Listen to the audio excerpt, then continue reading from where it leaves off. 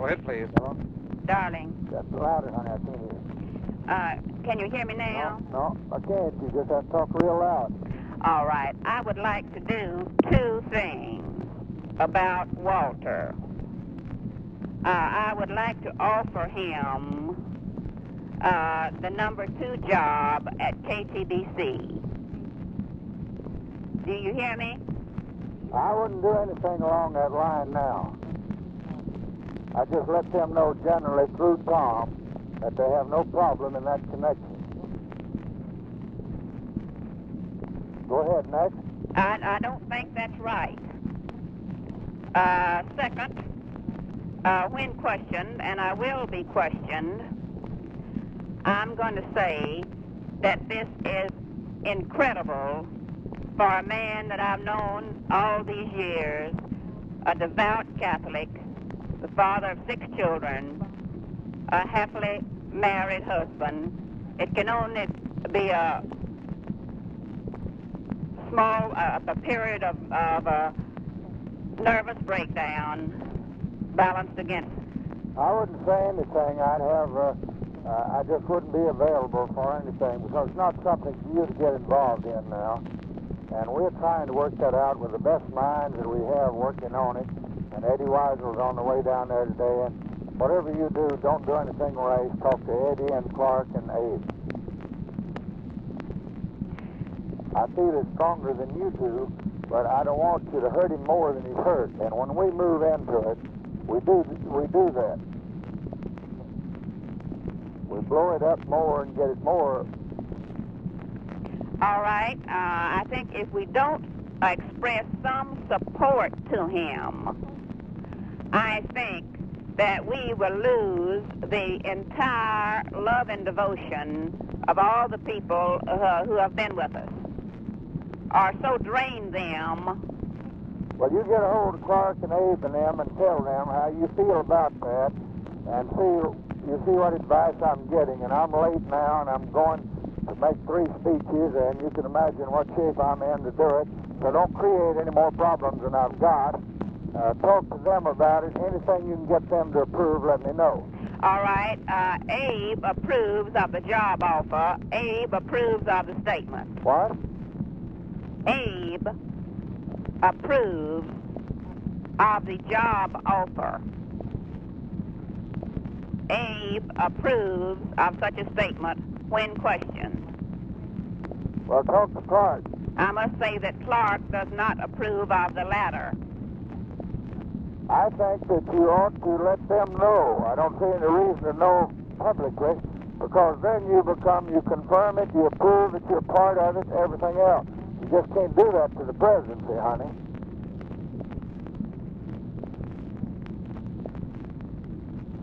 I wouldn't do anything. I would try to get Abe Clark to let me talk to Ms. Jenkins. And I think we ought to do that. I think you ought to tell him, and I think I ought to call her. All right, she's called me this morning, honey. Yes, what did she say? She is so hysterical and so bitter that it's dreadful. She feels that her life is ruined, that their life is ruined, and it's all been laid on the altar of working for us. Was she angry at us? Yes. You see, she doesn't believe any of this. She believes it's a framed, put-up job. Well, I think somebody better go talk to her and tell her the facts. And I think maybe he ought to.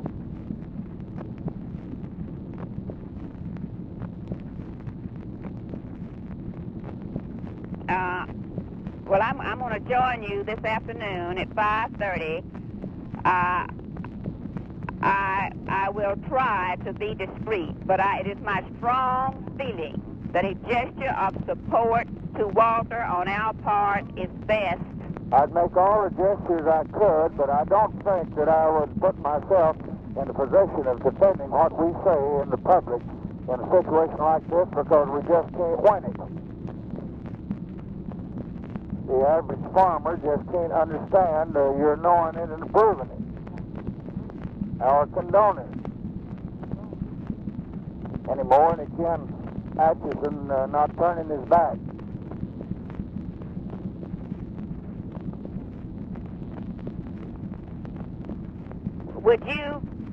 Are you unalterably opposed to the job offer? I am publicly. I'm not unalterably opposed to giving him anything and everything we have, all of it.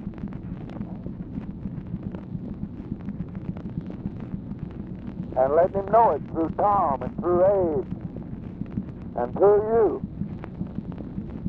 But I see no reason why I ought to be tried again and blow it up and make the headlines that I gave him advancement because he did this.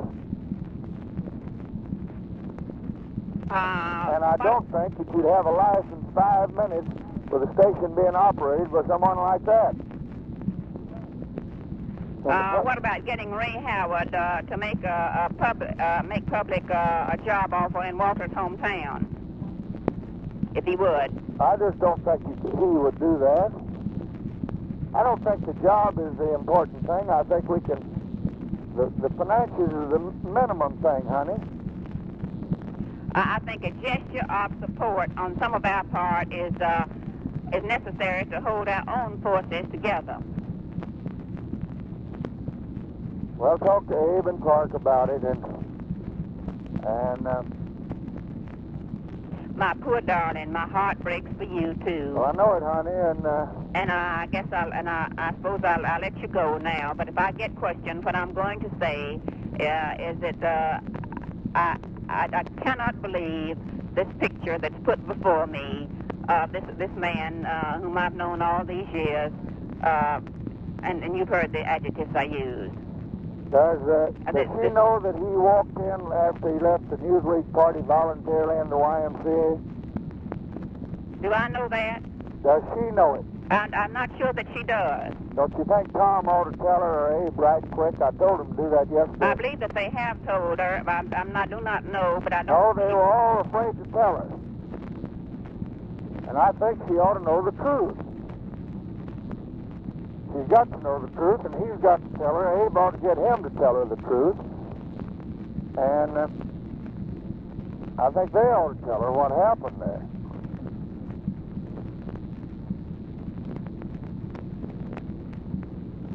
I think that's the first thing that's got to be done so she can understand.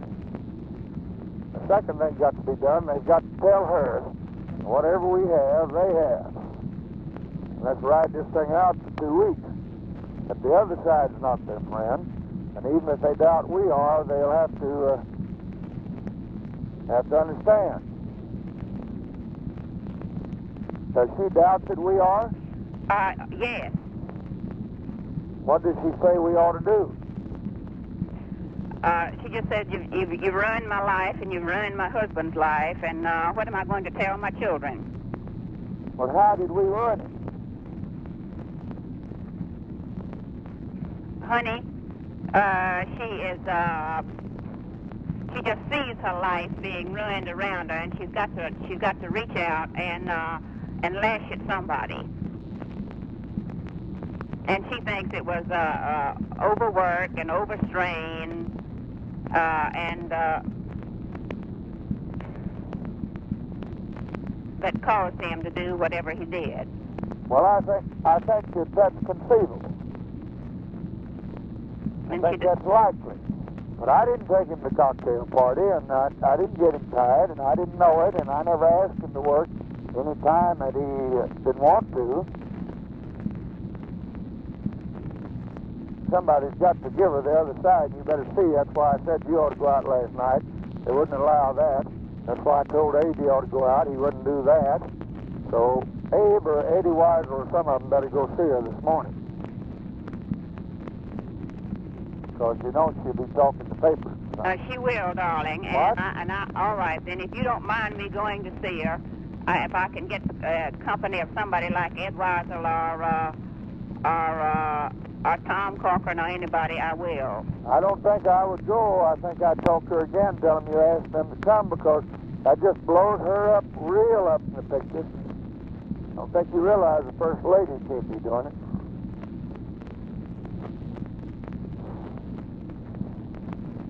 I've got to go. They're holding the plane with the mayor and everybody on it. All right. We're an hour late now. My love, I pray for you along with Walter. Goodbye. And I think I would get Abe at right quick in Clark and have Abe go see her if he could. Or have her priest go talk to her. All right. You're a brave, good guy, and if you read where I've said some things in Walter's support, they'll be along the line that I've just said to you. You think I ought to call her? Yes, I do. I do. I think we ought to offer support in any way we can. Well, why don't you talk to them and try to call her and tell her I'm in the plane. But I called you and asked you to call her and see if they won't clear you're doing it and tell them anything we have, they have. And you can't put them with a station with a license. Do you understand that? I hear you when you say it, but I just almost rather make offer to do it and then let the license go down the drain. Well, but that doesn't do anybody any good, does it? Offer them something else running the range. All right. Okay. Okay. All right. And that's exactly what he's getting. And tell her that. And have them tell him that. Better get Tom out there right away, though. All right. Okay. Goodbye, my beloved. Waiting.